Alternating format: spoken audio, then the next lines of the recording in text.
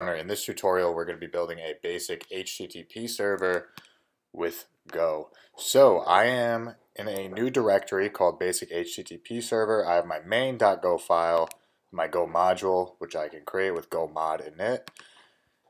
And to set things up, I'm just going to name my package. We'll just call it main. We'll set up our imports with net/HTTP. We'll need a few more. And we'll set up the main function.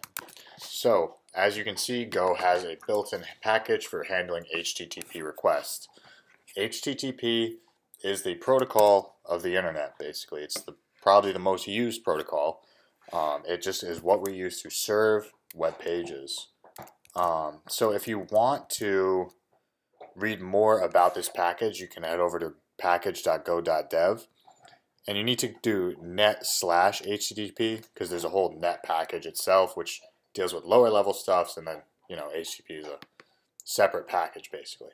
But anyway, we're going to be building an HTTP server. So basically, we're going to work with two methods. We're going to do one called listen and serve, and then we're going to register our handle functions. So we'll create our first handle function like so. We will just call this the root. Actually, we'll call this index since the home page of a website is referred to as index. And this method is going to take two parameters. The first, we're just going to call w, and it's going to be of type http.response writer. Yep, so we have HTTP response writer, and we'll have R, which is going to be a request, and it's going to be point to an HTTP.request object. And then the logic for our function can come in here. So we're just going to go io.writeString.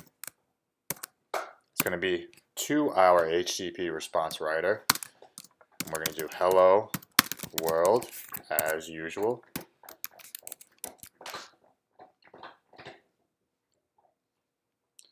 And then we need to register our function like so. So we can do http.handlefunc. And this takes two arguments. The route that we want our function to be called at, and then the actual function itself. So I'll call index. You see here, in this example, it's called foo handler. You can also define functions like this. You can define an anonymous handler function like so. You can do http.handlefunc. We'll call this foo. We'll do an anonymous function, so func. And it just takes the arguments w, http.response writer, r, so point to the http.request. And we're actually, before I forget, we're going to get an error right now because we're not accessing this request object, so we can turn that to an underscore. And this will just do io.writeString w, comma, hello, comma, world, exclamation point. So what does this handle functioner do? Well, it registers, it says when this route is called, when we click this route on our server, or when we go to the slash directory on the web server, we want this index function to be called. Likewise, if we go to the foo page, we want this anonymous function to be called. I also need to import the IO function. Now the last step we need to do is we need to actually start our server. So I'll do format.println starting basic HTTP server.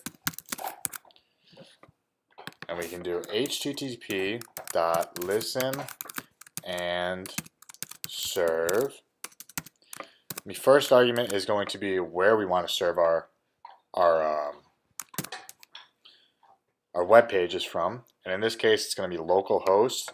So I'm just going to do :3000, so localhost port 3000. And the next argument we're going to refer to nil. And we're not going to worry about this argument right now, but just a brief explanation.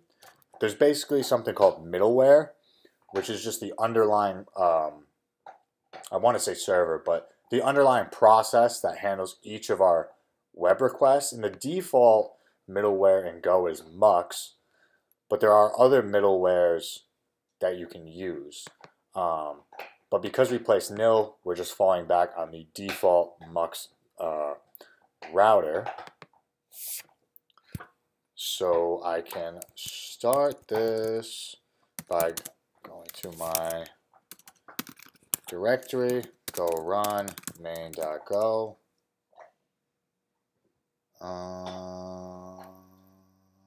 And while I was changing,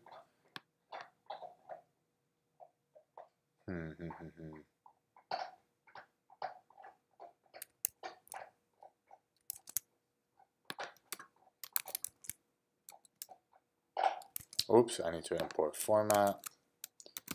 So before I put braces on this function, I don't need to put those. As you can see in the documentation, we can, for some reason, leave the parentheses off of our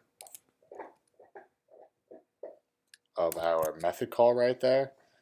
And I actually, what they did here, they did log.fatal ln, and they wrap that in our HTTP listen and serve function. So we'll also need to import log.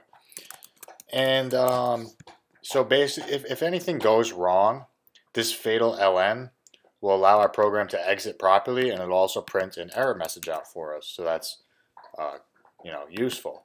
We could also do this, something like this: server, comma equal HTTP.listen and serve, yada yada yada, and then handle our errors. But the log.fatal ln will work just fine. So if I run main.go,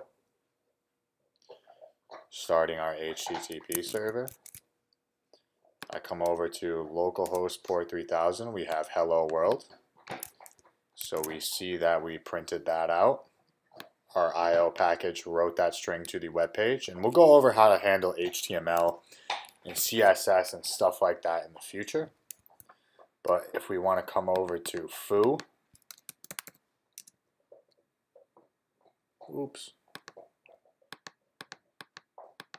/foo.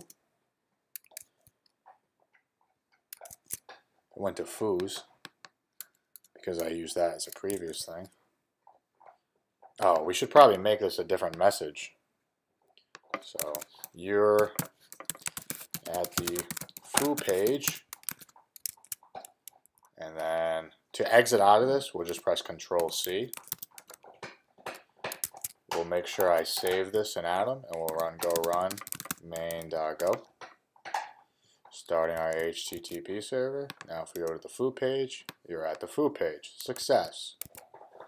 So as you can see from the terminal, we're not really getting any input as far as, who's accessing what on our web page. And that's not really good. We want to add logging to our web page so, we can get analytics from our users, we can see what pages are popular, blah, blah, blah, but also for security purposes. So in the next episode of this series, we're going to build a logger for our HTTP server. And if you want to try this on your own, it just involves printing out some of the fields from the http.request method. But anyway, thank you for watching Corey's Corner. Please like and subscribe, and I love you.